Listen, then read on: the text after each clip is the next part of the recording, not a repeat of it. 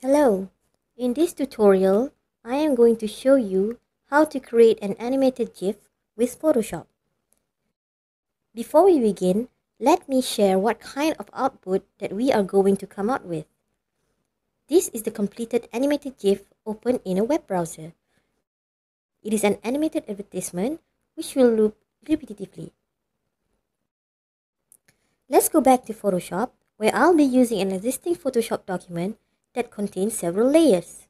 Remember, whatever composition that you are using based on this tutorial, make sure all your visual elements are separated into different layers. You should also name your layers accordingly. In this example, my Photoshop file has several layers as well as group layers. In a nutshell, we are going to animate our layers independently by using the timeline feature in Photoshop. The visual elements included here are photos, text, and shapes. To start animating, first you will need to display the timeline panel by clicking the window menu and then choose timeline. Now, press the create video timeline button and you will see all your layers will be displayed in the timeline panel. You can preview your animation by pressing the button here.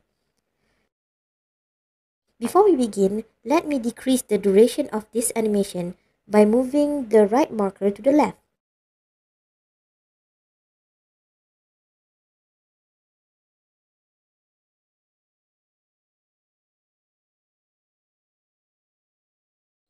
Nothing happens here because we haven't animated any of the layers yet. Now, let's start by animating the photo of this girl here. To do this, select the girl layer in the timeline panel. You will see three parameters that you can manipulate. Click this clock icon for the position parameter. Based on the example, she should appear from the bottom to the center of the image.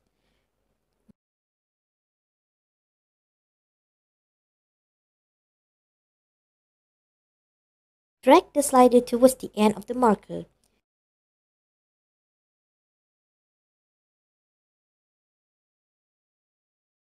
Use the Move tool to slightly nudge her to the top. A new keyframe will be added into the timeline. Drag the slider to the first frame and again, use the Move tool to place the girl at the bottom here.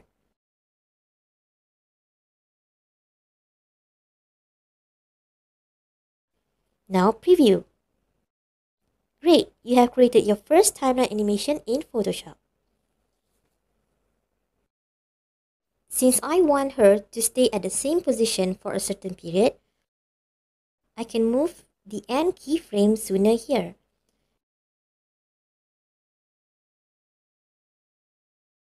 Next, let's animate this text by changing its size.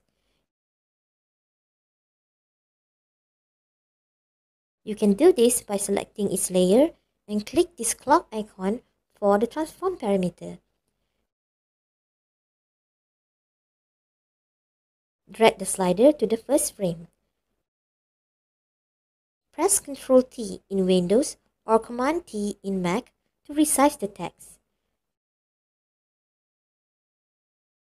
Press Enter or Return after the transformation, then preview your animation.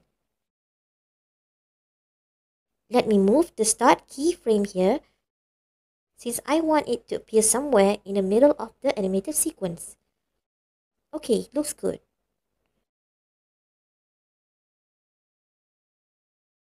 Next, let's animate the opacity of the shoes layer. Expand the layer and click the clock icon for the opacity parameter. Move the slider to the left. Change the shoes layer's opacity to 0% in the layer panel. Let me move the end keyframe here as I want to display the shoes in full opacity for a few moments.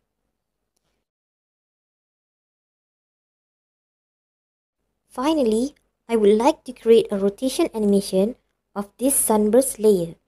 However, you will notice that the image layer doesn't have transform parameter by default. So, you need to convert it into a smart object by right-clicking the sunburst layer in the layer panel and choose Convert to Smart Object. Now, we can play around with the transform parameter. Click this clock icon, zoom out by pressing the Ctrl minus in Windows or Command minus in Mac. Rotate the sunburst layer by pressing Ctrl T in Windows or Command T in Mac to resize the text. Press Enter or Return when you are done. Do the same for the start keyframe.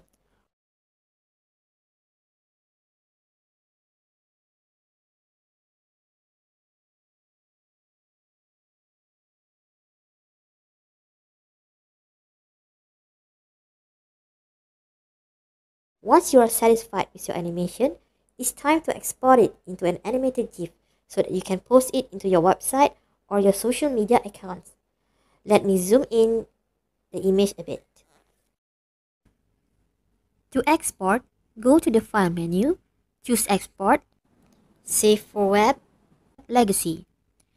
Make sure the preset parameter is GIF 128 tethered and the looping option is set to Forever. Save the file in your preferred directory.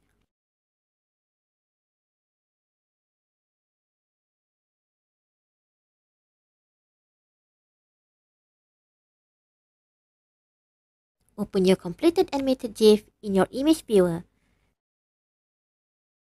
Thank you for watching and I hope you find this tutorial useful.